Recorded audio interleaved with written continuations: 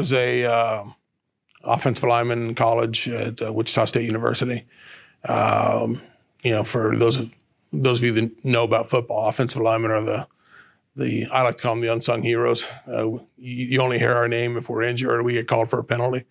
But we're the ones that are out there working to try to make everybody else look better.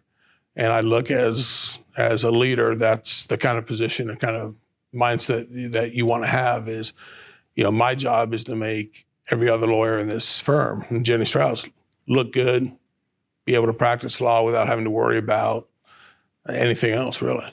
I mean, it's taking everything off their plate to enable them to do what they enjoy and what they're very good at.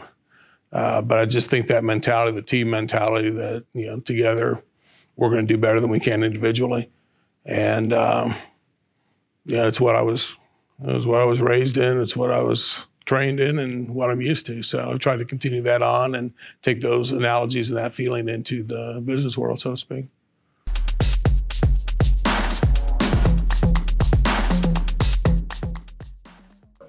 Well, I think COVID's had a dramatic impact on not only our firm, but obviously the community as a whole. Back in March when everything hit the fan, so to speak, we strongly encouraged everybody to go home. We did not shut down our firm like some did. Since then we've had probably 20% of maybe 20-30% of our firm in the office, working purely on a voluntary basis. Everybody else, the remaining 70-80% has been working remotely. Took some getting used to every once, at the beginning, but I got to hand it to our people. They've banded together. They've kept productivity going, made sure our clients were taken care of. So strangely enough, what we feared would be a huge impact for the firm has actually been some pretty good times for the firm. I mean, from a productivity standpoint and the ability to make sure our clients are satisfied. We've been able to grow. We've added, I think, 4 or 5 lawyers during this period of time, just because of client demand. So it's been, strangely enough, it's been a oddly decent time.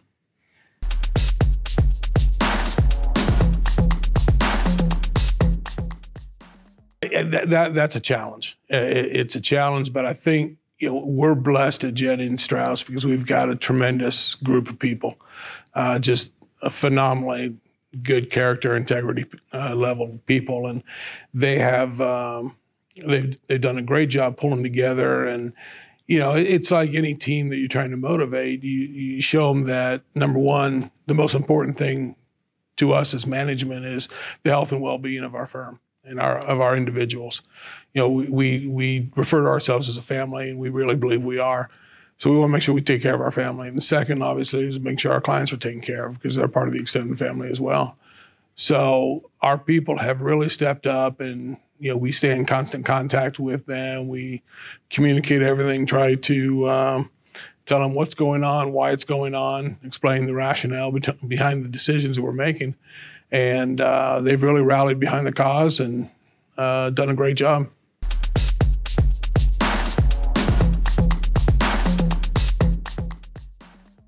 Well, we were presented with a couple of opportunities, a couple of lawyers that had been referred to us or given, sent their information into us, and we've had a need for a while for some from some new attorneys, and a couple of them have been summer associates at our firm. So we brought in 2 of those, and then 2 or 3 others were just we needed to deepen our bench, and we needed to strengthen our team in some areas. And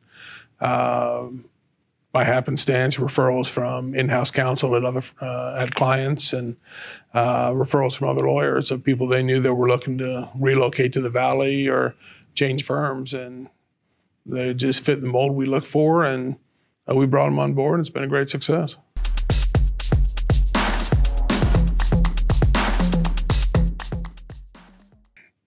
I'm very team-oriented. My background is athletics and college athletics, and so I always want to put the team first. I mean, I view leadership as a service position.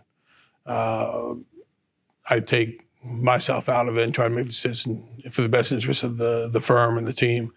Other than that, it sounds trite, but you do what's right. You make the right decision. You look at the people. You hold them accountable.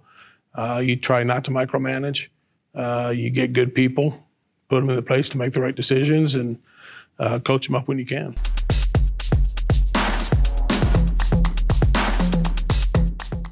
There's a lot of money on the sidelines that's looking to come into it, and that's going to drive the corporate and real estate practice areas, construction. And I think obviously you're going to, once those start taking off, then the litigation kicks in when the disputes started growing out of the business transactions.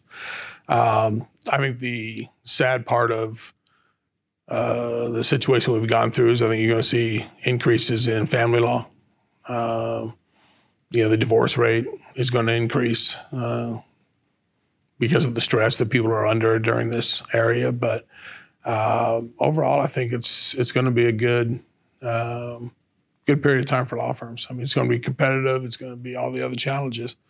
But I think a lot of our clients are sitting on the sidelines right now waiting to get some resolution to some of these issues, and then they're going to dive in and want to continue pursuing where they were.